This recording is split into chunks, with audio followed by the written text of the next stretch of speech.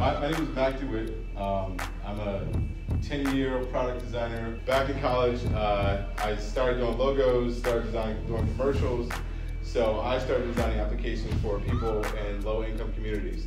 People are disabled. Essentially what we're doing this workshop is that I just want to expose to you guys different ways that you guys can kind of take your, in a sense, to-do list and map it out and make it into like a backlog and make it an action item that you guys can work against. A lot of times when people start their business, they try to look elsewhere, but really it's all about looking inward and regulating yourself, having the discipline to execute.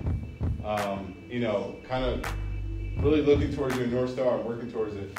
And in spite of everything, until you build that momentum and you start becoming profitable to hire more employees. So basically you just showed us how to get it out of the mud. Yeah, just showed you how to get it out. I'm literally showing you how to get it out of the mud right now.